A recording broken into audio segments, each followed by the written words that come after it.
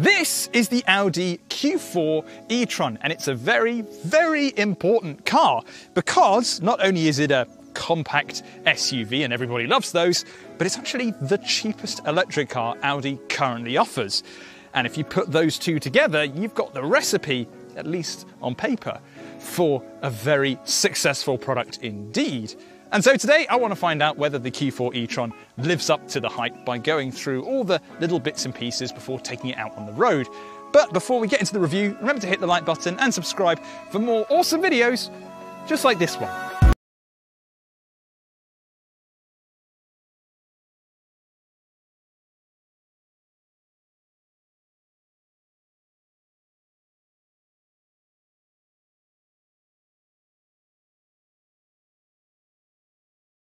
We're going to start off by getting a little bit geeky because what underpins this Q4 e-tron is actually Volkswagen's MEB platform. No, wait, before you switch off, this is relevant. So production platforms are pretty boring, but the Q4 e-tron shares a lot of its DNA with the Volkswagen ID.3 and the Volkswagen ID.4 and the Skoda Enyaq and the Cupra Born, which isn't out yet.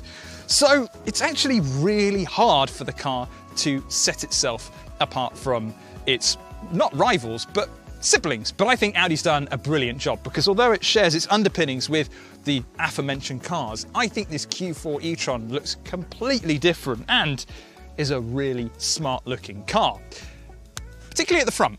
Now, a lot of cars that share the same production platform can all kind of look the same but with different company faces on them, but I think the Q4 e-tron really does look like its own thing. And yes, while this front end is distinctly Audi, I think it looks different to even other cars in the range. Much less awkward than something like an Audi Q8, which is pretty much a rebodied Urus / Bentayga. So we've got a completely blanked off grille because, well, nothing needs to go through there, we don't have an engine. But one of the really cool things that we've got here are these matrix LED headlights. Now, that's nothing new for Audis or any other car, but what you can do on the Q4 e-tron is actually come up with your own LED light signature. So when you're driving along, your headlights could look a little bit different to those of another Q4 e-tron. And there's also a light bar that runs across the width of the car, which just makes the car look more premium and actually it works as a bit of a trick of the eye and makes the car look wider than it actually is. This isn't a big car at the end of the day, and yet the Q4 e-tron still has real road presence.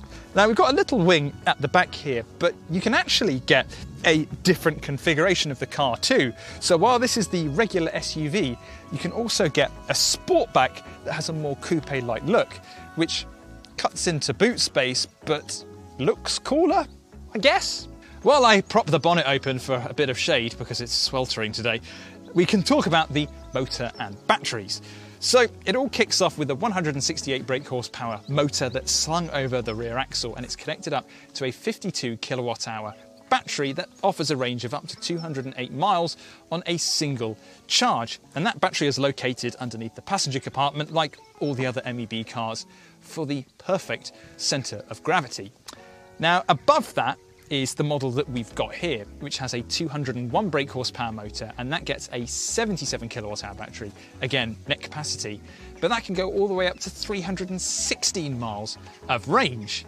You'll also be able to get an even faster version soon, the Quattro, which has got a motor at the front and rear, hence Quattro, for all-wheel drive, and together they produce 296 brake horsepower, which is pretty punchy, and there's a 0 to 62 time of just over 6 seconds.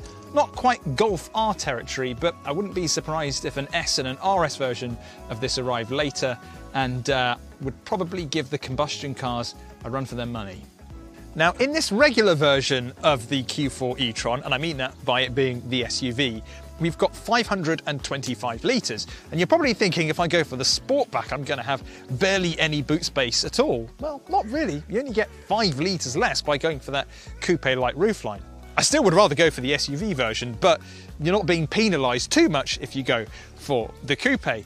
Now, that being said, it's still smaller than what you get on other MEB cars like the Enyaq and also the ID.4, but crucially, it's a little bit bigger than what you get in the Ford Mustang Mach-E.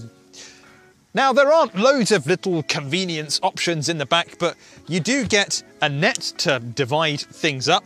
And there's also a little bit of space underneath the boot floor to store the charging cables, which is really handy because there's no frunk. As standard, the Q4 e-tron supports 100 kilowatt charging, but the higher range models support up to 125 kilowatts.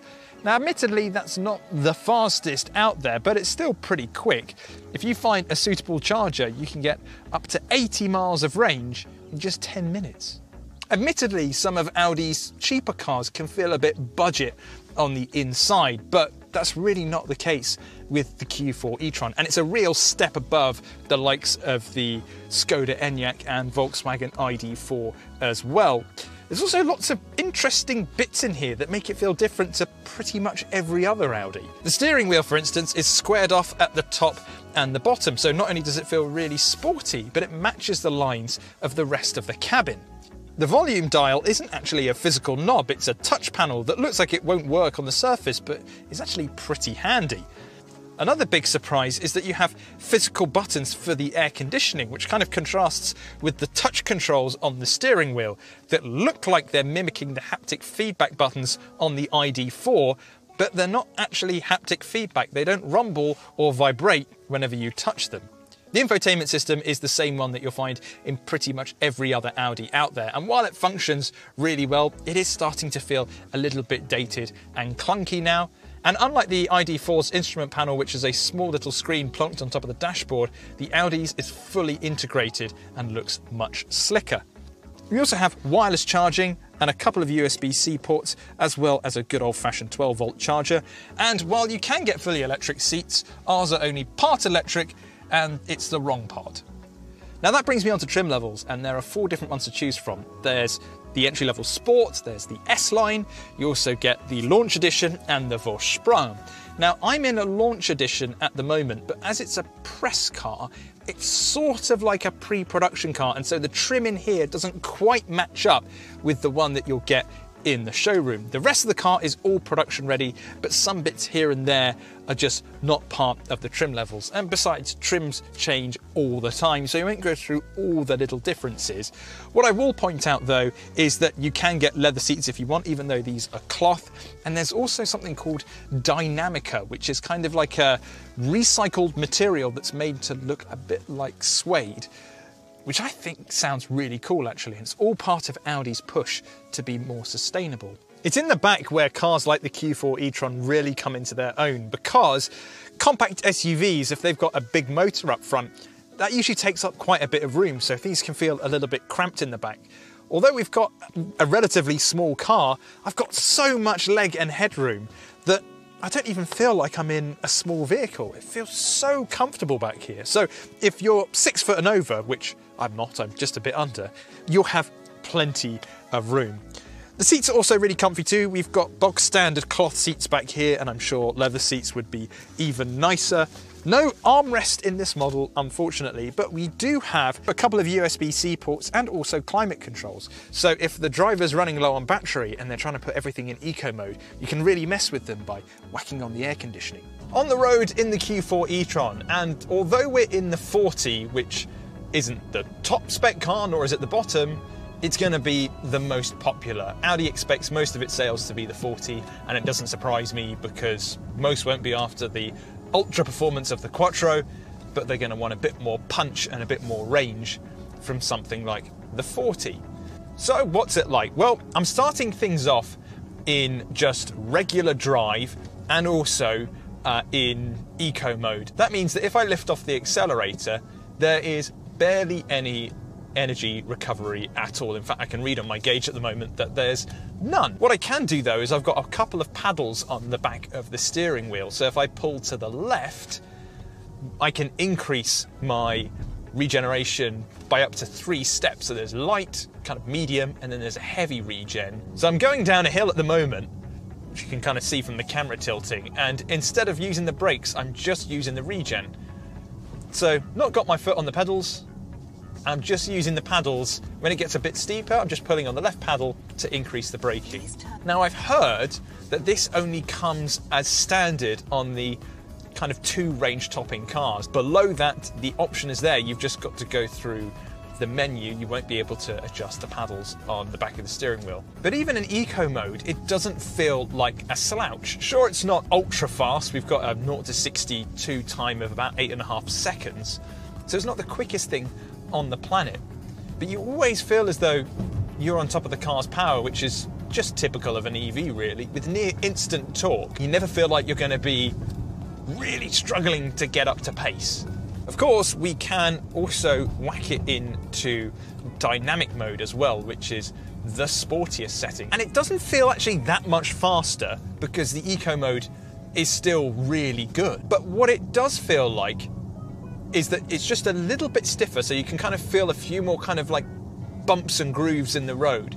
And the steering also sharpens up quite a lot too. So if you do like really quick changes of direction, the car responds really well. It's typical Audi of where there's no real sensation through the steering wheel at all, but it doesn't really matter when it's something like a Q4. This isn't an ultra performance car, and it still feels really nice. And when you put it in dynamic, there's a little bit more weight to it. And again, in true Audi fashion as well, there's also an individual mode. So let's say if you wanted the car to be just a little bit quicker and the steering a bit sharper, but you wanted the suspension to slacken off a bit, then you can do so. Just whack it into individual and customize it the way that you want. Now we're on the motorway, I also want to talk about some of the tech in here because it's really cool. So not only do I have adaptive cruise control, so while I've got it on at the moment, it's monitoring the speed of the car ahead of me, and if they slow down, I'll slow down. And you've also got a lane keep assist with that too, so it's kind of semi-autonomous driving. But the thing I absolutely love the most is the augmented reality head-up display. This is so freaking cool, and it makes me feel like I'm a fighter pilot. It detects the car in front and then puts a green bar below it to identify that that's your target, essentially. And like a normal adaptive cruise control, I can also adjust the distance between myself and the car. So if I knock it back, I'll see that green arrow move back a little bit and we'll start to give the car just a bit more space. But I think the coolest part of it is to do with the sat-nav system. So I've seen these augmented reality head-up displays before, but this one is really cool because it projects a nice big image of the direction where you need to go. And it's done really slickly as well. So it's this really crisp, sharp-looking arrow that comes up on the screen with a really slick animation. They've done it really well indeed. This really does feel like the best car that has come from this platform so far. Definitely drives a lot better than an ID4. It feels more luxurious on the inside compared to an Enyaq for obvious reasons. This is more expensive. But just as a complete package, it ticks a lot of boxes. The brakes aren't as good as I was expecting. Sometimes you've got to give it a bit more pressure than you initially think you're going to need. But other than that, this is a superb EV and definitely the best on this platform. Audi's really hit the nail on the head with this.